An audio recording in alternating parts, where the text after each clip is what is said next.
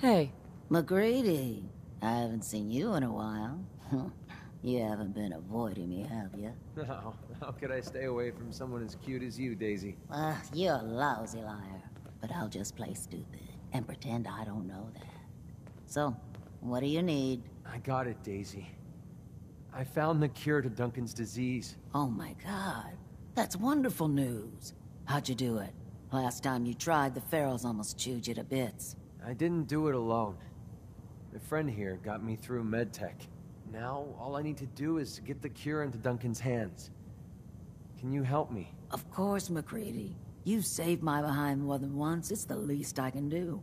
It's okay. You can trust me. I swear I'll get the cure to Duncan.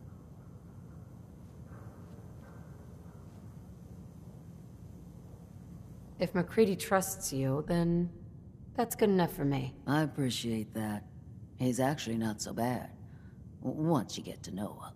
I'll get the sample on the first caravan leaving the Commonwealth. The driver owes me a few favors, and he's reliable. It will arrive at your homestead in no time, McCready. Thanks. You're a doll. Hey, do me a favor. Take care of McCready for me. He's one of the good ones.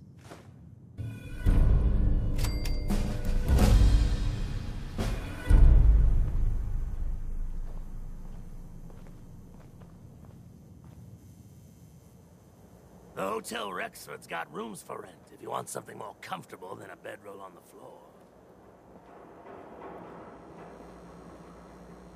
Heads up. Well? Hi.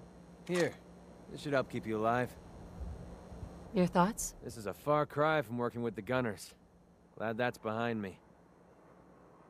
Nothing else I needed. Sure.